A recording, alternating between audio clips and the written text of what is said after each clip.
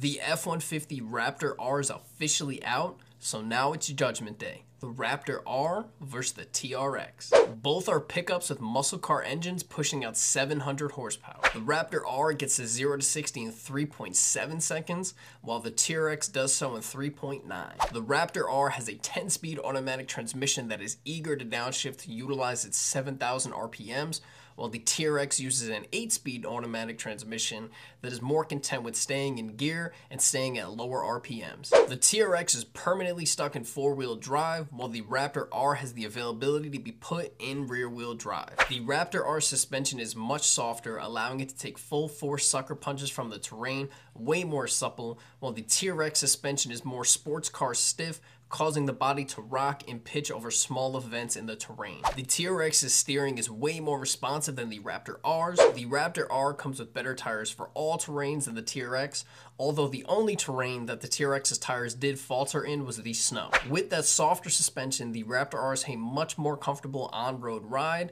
It feels like you're just floating, while the TRX with that sports car stiff suspension feels like you're driving a shake weight. The Raptor R comes with running boards while the TRX doesn't, but honestly, it definitely should for a starting price that is $24,000 higher than the TRX. So in the end, as named by Motor Trend, the winner is the Raptor R.